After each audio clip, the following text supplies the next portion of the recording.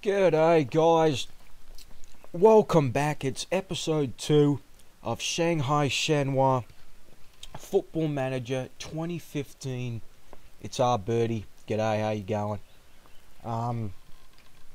So one thing I'll quickly say is, guys, I apologise for the last video. For the audio mic, it was not good enough. I was using OBS at that time, but this time I'm starting to do Camtasia, and I thought it was my mic or something was going on, but in fact I didn't have the mic volume setting pretty high, so I apologize for that. This time I fixed it, and it seems to be going well now, and so this video will be better. So for people who didn't really hear about it, the reason I'm doing this save is because me being Australian and my favourite player is Tim Cahill. I've never managed him in a club on FM ever. I've never managed him. I've only managed him with the Australian national team. So this time I've decided to do a YouTube series of Shanghai Shenhua and just to see how he's going. And that's I really wanted to see how I would do and see how he would go under my management. So that's it. So like I said, guys, we'll start here now. I think the last episode you saw was the last season. Bugger, sorry about that.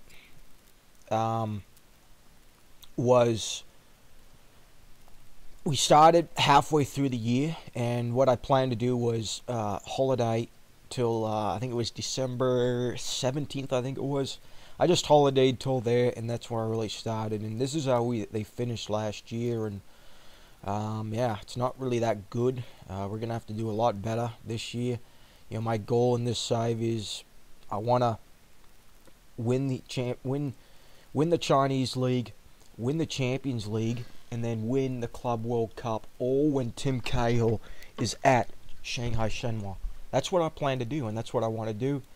That's what the goal is. So it's he's 34 years of age now. He's probably only played till when he's like 37, 38. I hope.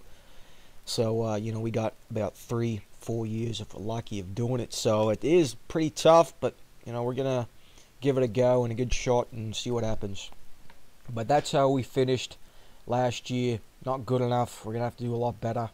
The board, I'm a bit lucky right now because at the end of the season, I was at precarious for job security. But now, as you can see, I'm stable. The board, they really want me to finish high mid-table, but I'm kind of giving myself a bit more high expectations. I want to make the Champions League next year. That's what I plan to do. And this is the other goals. I mean, they want high-profile signings. So that's it. One other thing we'll say was Kyle's contract was set to expire, December of 2015 this year. But I also, I extended it to 2018. So that's going to give us some time. So now we'll go over it. Now this is the squad. One thing I'll say in this is now for the Chinese League I wasn't aware of. You're only allowed 4 foreigners plus 1 Asian player. So in your starting 11. So that was what was pretty difficult. You'll see in my transfers there was already some foreigners here, but I got rid of them. But one of those foreigners could not be a goalkeeper. So our goalkeeper, he's okay, but obviously Zhang Zhao has the best goalkeeper of Chinese player. So that's it. So here's the foreigner I got. Obviously, as you all know, KL, but this is the other foreigner, Stapula Sunzo, and I'm a bit surprised. This guy's 25, and look at those stats. I mean, that is really good for a centre back. In any league. I mean, this guy could play in Europe if he wants to, but I mean, obviously, I'm not sure. Obviously, it's money, I guess. I don't know. He was at Sochaux for a bit there, but now he's not deciding to want to play and wants to come to China. I mean, So it's a bit weird, but I mean he's the one I was thinking of, because what I was planning to do with my foreigners, what I wanted to do was get rid of all of them, bring in my own except Kyle, but I decided to keep Sunzo because that this is just he's probably the best center back with these stats in this league. So I mean we're not gonna. I mean that's really good for this particular quality of league. And then as you can see, it's all Chinese players. So let's look at this. I mean, look at Kale. Look at all those stats there. I mean, that's attributes are really good. Obviously, his heading and his bravery and his teamwork, work rate is what he's really known for. And then we'll go to let's look at the 1.1 million guy, Zhang Lu. And look at those stats. I mean, so it shows what kind of quality the foreigners are compared to the Chinese players. There are a few. There are actually, I mean, there are really good Chinese players. I mean, Lu Zhang, this guy, he's going to be good for me on the wings. But yeah, I mean, it kind of shows that the foreigners are the go-to guys that are going to lead people to victory, and that's why I really thought, this save could really fun for that. But when I kind of saw this, I mean, this is going to be pretty difficult, especially in the Club World Cup. If we can get there, with like the likes of Real Madrid or Bayern Munich or something, so it'll be pretty tough. But so that's the team. The reserves, I've already, like I say, guys, I'll show in the transfers what I've really done. But a lot of these guys I'm never going to play. I've already listed a few of them. I think I might, not really generating interest, so I might just release them all. So yeah, that's what I'm really planning to do. Probably only this guy onward, I might really give opportunities. But yeah, I mean, it kind of shows that, I don't know. We'll see what happens anyway.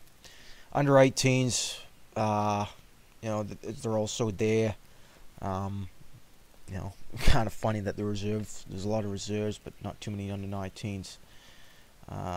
And when there are a few under 19s. In fact, you know what? I might drop some of these guys to the under 19s. But yeah, so I mean that's the team. We'll go over the tactics now, and although my FM series I always play a 4-4-1-1, and my defensive tactics a bit. You drop two guys down. He's a roaming playmaker with an anchor man, whereas in this one, deep lying forward or deep line playmaker with a ball winning midfielder. It is set to poacher, but once Tim's up there, if I decide to play him up top, you can play in the target man. This winger's on set to attack, and that's on set to support. Other than that, it's pretty straightforward. Set pieces, I've said them all.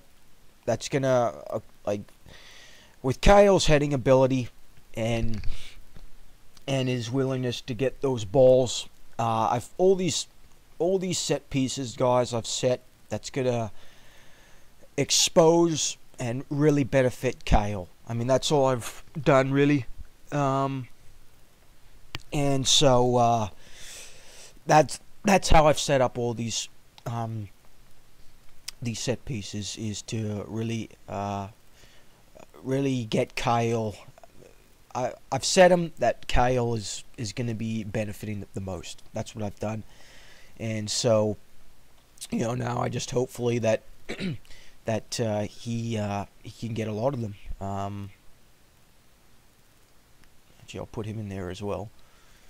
That he can get a lot of those. So that's what I've set on both those tactics for the set pieces. Is really trying to just get Kyle to be at the end of them. So yeah, so that's the tactics now. Now we'll go into the transfers, guys, and I'll go on here first actually. So as you can see in China, yeah, it's money driven. Let's just look at it. I mean, we started this, this 25 million with 20k left in wage budget, but I kind of want to drop it down a bit. And I mean, yeah, it's all money. a lot of money is set to go to a lot of the foreigners. I've still done some with the scouts, but yeah, so that's how it is, which I don't mind at all. Now we'll get into transfers, and yeah, so as you can see, I've done a lot of free transfers. I mean, all of those guys are guys that, were in the reserves. I'm never going to play him. This guy, he was one of my foreigners. He wasn't really generating much interest, and he was only making, I think, like 9,000 a week. This guy's actually also part Australian as well. It is pretty good for his stats, but I mean, like I said, guys, I kind of want to bring my own foreigners in and really play the way I want to play. So I released him. Lucas Fiatri, he was a foreigner. Sold him to Banfield. A couple of these Chinese guys were in the reserves, and I just kind of listed them, and offers came in. So I said, yeah, sure, why not? You could take them. Nothing really too rational. Losses there. Paulo Enrique, he goes to Shanghai Evergrande. He was pretty striker up front. He was actually doing pretty good in this league at Shanghai. Last year I think he was the leading goal scorer, but he's had options in Europe. But again, foreigners rule. I want to bring in my own. Same with Giovanni Moreno. This guy was actually really because I mean that's really good.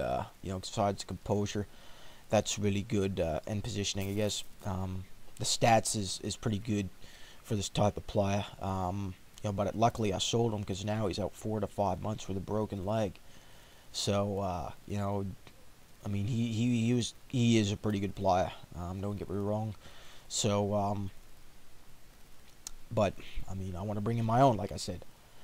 One of my Chinese guys, he was a goalkeeper, the backup. I sold him. 45k wasn't bad. So yeah. So now the guys that I've brought in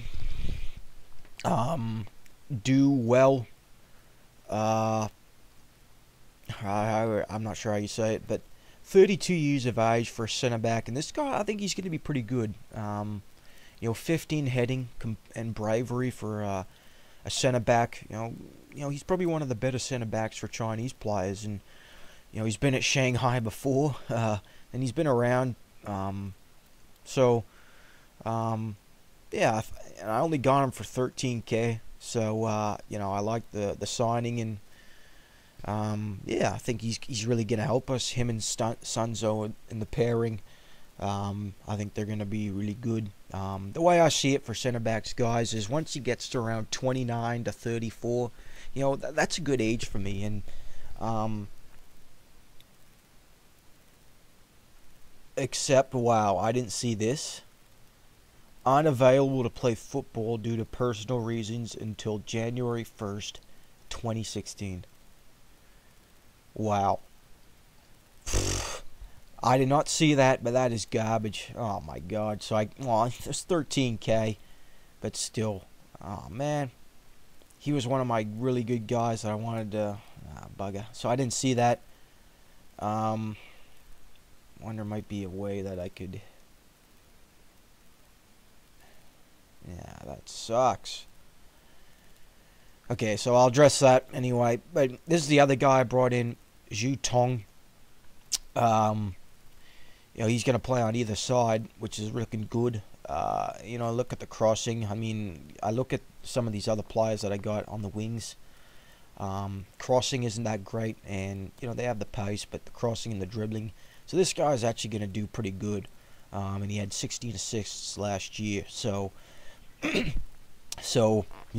on the sides of crossings with Kyle's ability, I think it's going to be pretty good. And so I'm happy with that signing. That's all I've really done. I will go to the transfer center now. This is one guy I've offered a transfer or a contract. He's a free agent. Zlatan Muslimovic. With these stats, he's going to be pretty good. Obviously, he's not as good as Paulo Enrique, but he's got the experience. He's an experienced player. and he's got the goal scoring prowess. Obviously, he's been at the Chinese league last year. He only played. Well, that's but he's been in Europe, right? So I'm happy with that.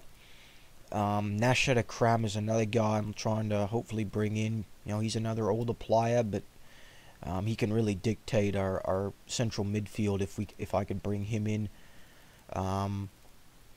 But yeah, so those two guys I'm really looking at.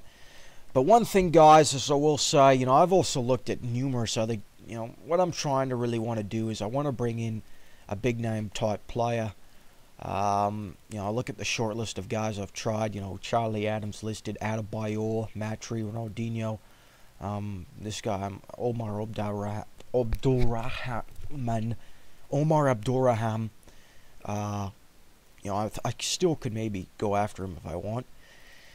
But as you can see, some of these other big names like Pizarro, Suazo, I've looked at Pirlo. They all just don't want to come. Rafael van der Vaart, another player, Dirk Kuyt. I've looked at a few players. Maxi Rodriguez. Some of the names have come from Lolo the Samurai. I kind of asked him, and he gave me some of those names. But it's frustrating because no one wants to come. So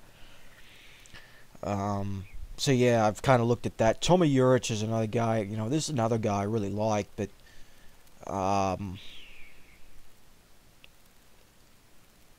I mean, look at this. This is insane what he wants. I'll go 2017. 14.5k. I think that's pretty good for a player of Tomi Juric's caliber. And this is insane. He wants 94k in wages for Tomi Juric. Tomi Juric, he's a good player. I like him. He's going to be good for us in the future, but I mean, he's not that good for 94k. So it's just frustrating looking at that.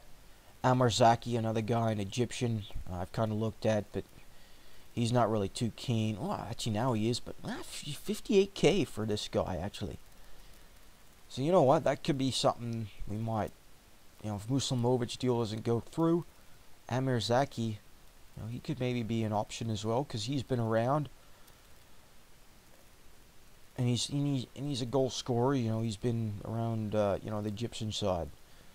So we'll see. But like I say, guys, what I'm kind of getting point here is, if you guys have some names of players that would be willing to come to China in the Chinese league, by all means, write them down in the comments, and I'll give them a go. Like I say, I kind of want some big name type players, like obviously MLS, Kaká or Gerrard or something like that. Just a player of that. Because Shanghai, they've been able to bring players. I mean, they got Kyle. They brought in Drogba a couple years ago. So I'm kind of looking for a player like that. Yeah, so that's what I'm really trying to look at here is player like of that caliber. Obviously Stunzo, he's in his prime. He's not even in his prime yet, 25 years of age, but he can really do well for that. But yeah, I mean, other than that, guys, is pretty much it. I mean, that's the first video I've only really done. Actually, I've brought in some staff as well. Kind of redone the training, which I feel it's okay, but I mean, it can be better. For me as a manager, I'm a defending manager. It's just always played. But this Nelson was the one I brought in, Alejandro Lara. It's a shooting coach, so these guys are pretty good coaches for what I'm looking at here. Some more staff as well is the scouting. The scouting's the one issue that I'm really kind of frustrating in. Chief scout is only 8 and 8 for potential and whatnot. And crazy enough, I mean, this is the best I could really find. It's pretty bad. 8 and 7 and 7-7. So the scouting is something that I'm kind of concerned about, because if I get like a Brazilian scout, I've tried to get one, and like I say, it's the same thing. No one wants to come here, and it's frustrating. So I think what I might have to do is, for the foreigners right now, I might have to get them, on a 1-year deal at the moment, and then hopefully, do well in the league and qualify for Champions League, and maybe that might get more players to come. So that's what I'm hoping for, but we'll see. But yeah, so I mean, other than that, guys, that's really been what I've done here. The season is starting. It's pretty soon. The Asia Cup final. The Asian Cup's going on in Australia right now, and of course, in real life, we won the Asian Cup, and we're actually in the final against Iran in this. So it should be pretty good. And Kyle's doing well for us on international duty. So, but yeah, the season is starting up pretty soon here. I've set up a few friendlies already. Shanghai reserves, and then this People's Cup thing that, this De-Young side invited me to. So, I just decided why not. And then a couple of other friendlies. And then the season doesn't get started really till, so we still got a month and a bit. So, so yeah, maybe what we'll do here is, the first episode, go through all this and then do another transfer up, and then first episode will maybe just show the home opener and see what happens. So hope you guys are all enjoying this, guys, and like I said, if you guys have any names of big players that you think could maybe come here, by all means say it in the comments, and I'll see what happens and see if I can bring him in. And yeah, so hope you guys are enjoying this, guys. Like I said, I'm also playing my own personal save as well, and I'm playing both kind of at the same time. So sometimes videos will come, on a day-by-day basis. Obviously, I'm working as well, so it's a bit tough. But I'll just try and get up some as soon as possible.